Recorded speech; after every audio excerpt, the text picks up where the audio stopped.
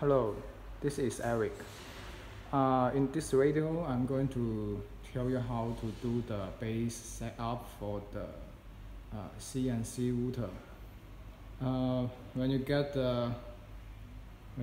the machine out of the wooden case and put it in where you want it to be, and then you need to remove those column blocker on the machine. There are 6 of those blockers. 2 on the X and 4 on the Y. Here and here, and have 2 on that side. So you need to remove all these column blockers. And some machine also have some black column blocker on this position on each axis. For example, like this.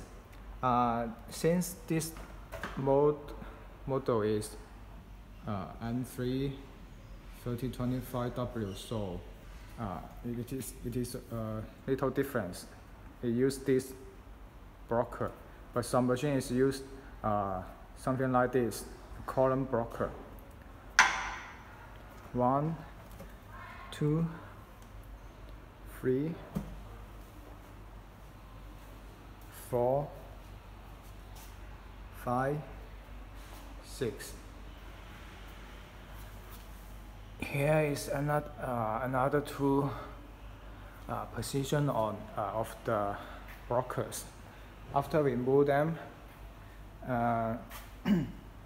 to be clear, those blockers on each end of the axis, do not remove them. Just remove those.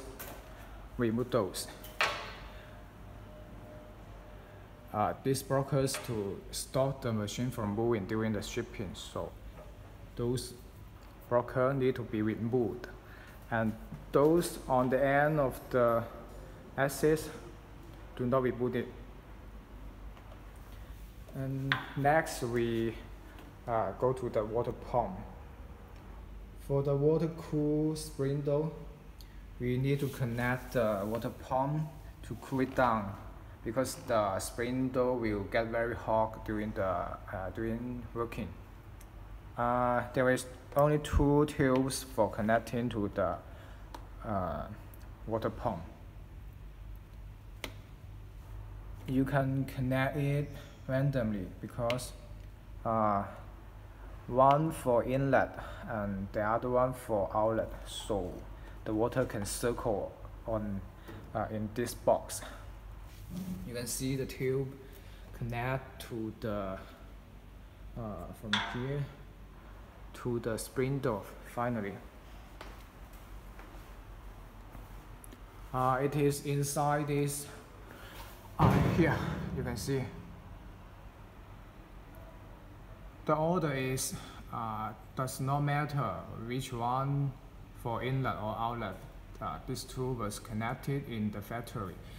You just need to connect the 2 from for the water pump. Connect them randomly. It doesn't matter which one for inlet, which one for outlet. It doesn't matter. So this is the base setup for the CNC. If you have more questions, please contact me, because our machine have different control system. Some use A11 from the Reach Auto, and this machine use the NC Studio, so the system is different, but the base setup is the same. Please contact me if you have any questions. Thanks for watching. Bye.